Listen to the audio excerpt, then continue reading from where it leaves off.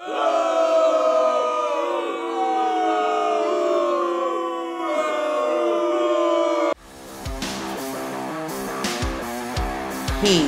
Marlar, and this is his music show.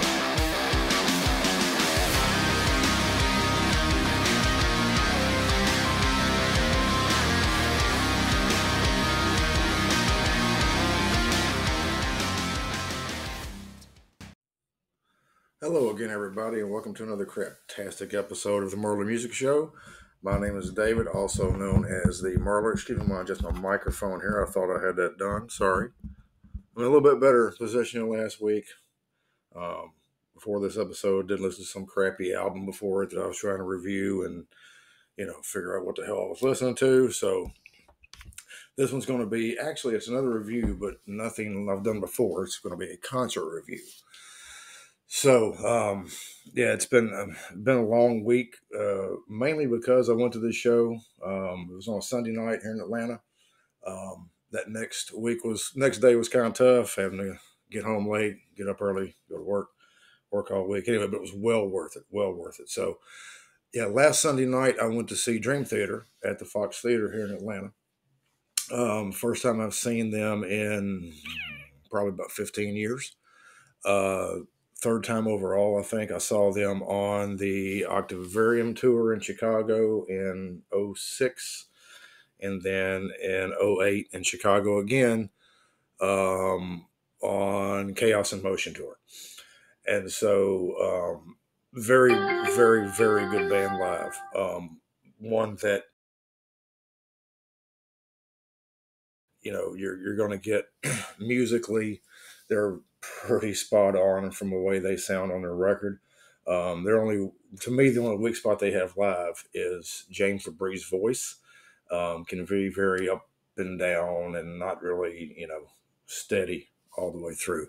But anyway, still, the musicianship in that band is almost unparalleled in my mind. To me, the only band that has musicianship that's, in my opinion, a little bit better is Tool. But anyway, and so, went to saw them on this tour. It was called Dream Sonic. It was a 3-band bill with them, Devin Townsend, and you'll have to excuse me, the opening band escapes my mind right now. I can't remember who that was. Maybe it'll come to me later. But I got there about halfway through the opening band. Heard a little bit of them. They were pretty good. Devin Townsend was surprisingly good. Very entertaining. And of course, Dream Theater came on. And so this tour is in support of their latest album, A View from the Top of the World, which I've listened to a few times. I have to say that Dream Theater is a band that I started liking on a regular basis, probably mid-90s. When they first came out, their first mass exposure to everybody was when they put out their first album.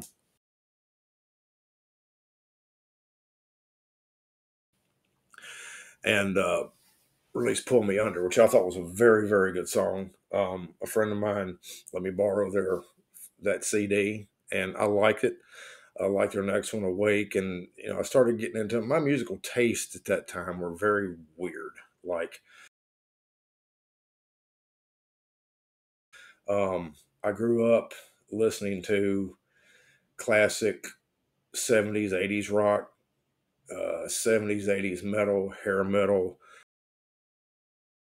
When grunge came out, I got into a little bit of it, but like the bands I was listening to before all that, like a lot of them broke up. A lot of them weren't putting a lot of music out because it was so, grunge heavy on the national scene, and it's what everybody was listening to.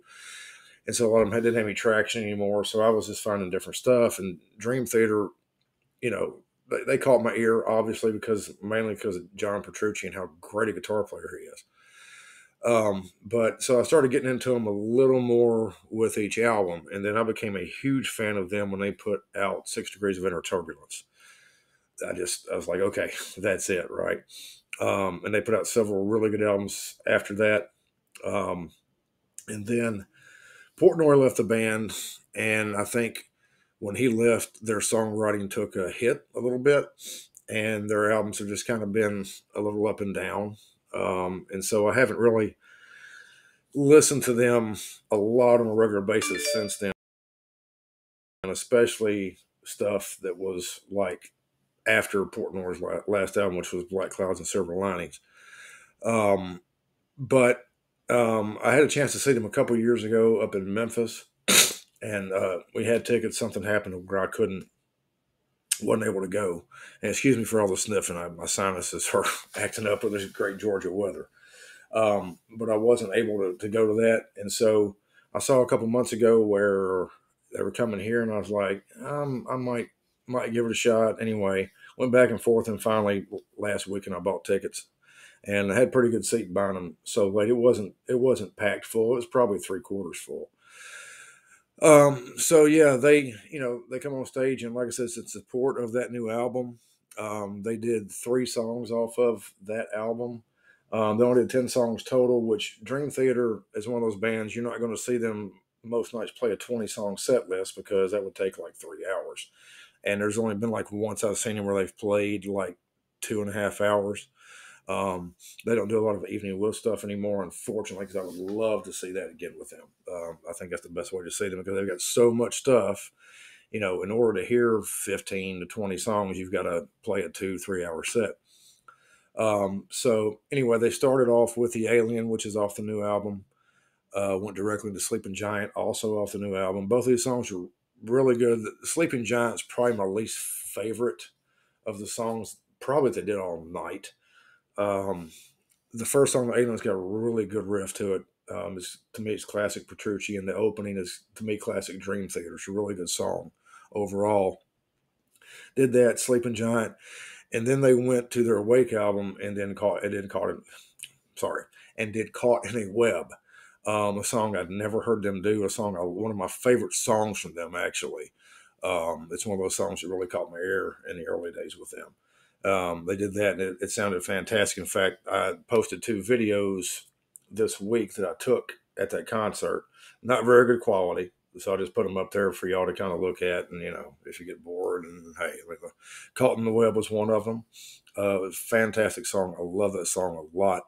The next song they did was "Answering the Call," also off the new album. Here again, I think a very good song, especially the opening and the intermediate parts. Got a lot of classic Dream Theater sound in there. So that was a good. So 3 of your first 4 songs were new, brand new, and now they finished that one, and then they do 5, 6, and 7 are 3 songs off of 6 Degrees of Inner Turbulence, which, in my opinion, is their second best album. We'll get into that later. So they go into that. They do 3 songs together that are together on the album that are very good. They flow very well and uh, very beautiful piece when the 3 are put together, I believe. Solitary Shell, About to Crash, and Losing Time Grand Finale. Um, for those of you that know Dream Theater, that album is pretty much a concept thing, especially the second disc. And those 3 songs are 3 of the best on the album. Not the best, but 3 of the best on the album. And those 3 together flow together very well. And I was very happy to hear them do that, because here again, I don't think I'd ever heard them do any of those songs before. So that was nice and refreshing. Song number 8, which was the second video I posted this week from that concert that I went to, is Pull Me Under, which pretty much anybody that's ever heard the name Dream Theater knows this song, whether they know it's them or not. And most people that listen to rock and maybe metal, Pull Me Under got quite a bit of radio play in the early days of it. It was an edited version, but it still got radio play, and so it's probably their biggest hit. Um, a song that, if people do think of them, a lot of times, unfortunately, that's what they think of them for. And it's a great song, don't be wrong, but they've got so much stuff that's so much better and so much more diverse, and that doesn't at all tell the story of what this band is. So I'd never heard them do that as well, and it was very, very nice too. hear them do that. Check out the video. It's not a great video, but check it out and see what you think as a live song. I think came off very well, which most of their stuff does because they're so on it and good live, and they're so tight. The next song was "The Count of Tuscany," which is a mere 20-minute, radio friendly song off of Black Clouds and Silver Linings. It's a good song. It's not anywhere near one of my favorites from them. It was kind of cool to hear it. It does have a lot of cool parts and a lot of cool changes and a lot of cool interludes in it. But it's also it's one of those things. If they were doing that in an evening with set, it'd have been great.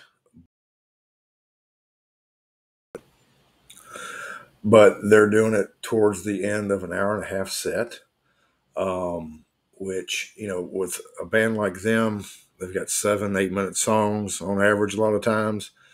I'd rather hear them do 2 or 3 7 or 8 minute songs as opposed to one 20-minute song because they can get more songs in that hour and a half set, And plus, too, they could have done anything off Train of Thought, As I Am, This Dying Soul, Honor Thy Father, Endless Sacrifice, anything like that. And I'm biased because that's my favorite album of all time from Dream Theater. I think it's their best, and I think it's one of the best metal albums, progressive or not, ever made. So it would have been really nice to have seen them, forego the 20-minute Count of Tuscany and do 3 or 4, or probably only 3, 2 or 3 of something else off another album. That, obscure, a little more popular for the fans, whatever. But then again, diehard Dream Theater fans, they don't have to worry about what they're playing because they're diehard fans. Just love a lot of the stuff they do, and they go real deep into their catalog and get away with it. So it is what it is. It came off fantastically. It's a very good song. So bonus is it was a song I've never seen them do before. So there you go. And then they finished out the night with off Scenes from a Memory, The Spirit Carries On, which it's kind of a strange closing song in a way, not for them, because they can kind of close or open with anything they want to. They're just they've got that kind of adjustability. But for me, a little bit of a slower song. Maybe they typically, I think the few times I've seen them, they've finished with slower stuff. But this song I saw them do, I think the first time I saw them, and it is a fantastic song. It's a very beautiful song. Great, beautiful solo by Petrucci. Quite honestly, I think it could be one of the most beautiful songs ever written, at least in the rock metal genre. It's a fantastic song. Very, very good. They had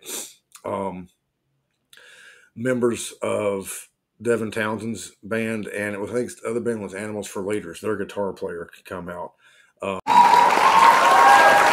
to play with them on this. It was pretty cool to see all that. And it was a nice end of the show. The crowd was into it. And, so overall, it was, went off very well as an ending song. So, yeah, it was a very good show. Like I said, musically, they can still bring it. And from my memory, just as well as they could, 15 years ago, last time I saw them. It's a little different without Portnoy. Like I said, I think his songwriting contributions to the band has made them suffer a little bit on their, not having him there has made them suffer a little bit on what they've done since he left. But live, yeah, they're still really good even without him.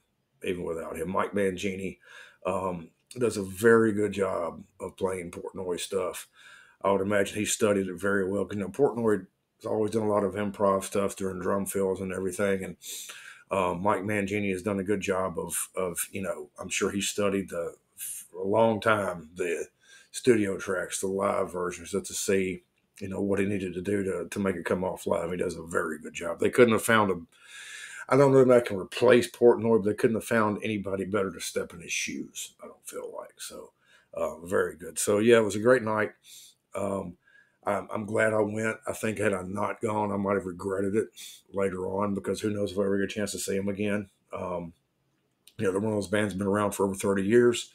They're probably getting a little towards the twilight of their career.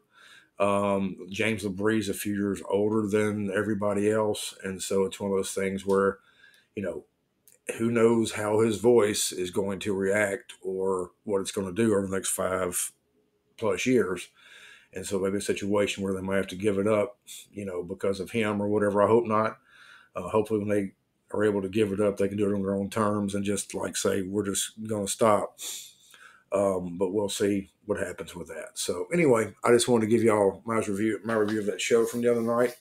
Hope you've enjoyed this. As boring as it may be, as boring as I may be, and as definitely as ugly as I am. There's not much that you can do with this face, but although I do need to shave, and that's gonna happen the next day or so. So next time you see me, I will have a cleaner face, I promise. So anyway, next episode, I'm still kind of thinking about it. It could be another concert review from a few concerts I've been to the past year or so. It could be another new album review. I'm thinking about possibly reviewing the new Godsmack, new Metallica, maybe the new Alter Bridge. I don't know. I haven't decided about that one yet. Excuse me.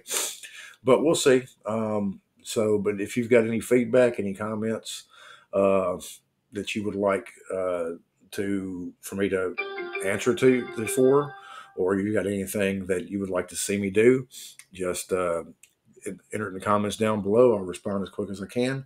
Or you can email me at the Marlar Music Show at gmail.com. I'll respond there as well. So I've taken up enough of y'all guys' time. Once again, I'm going to sign off. And as always, like I always say, be good to each other, be good to yourself, and life will be good to you. Peace.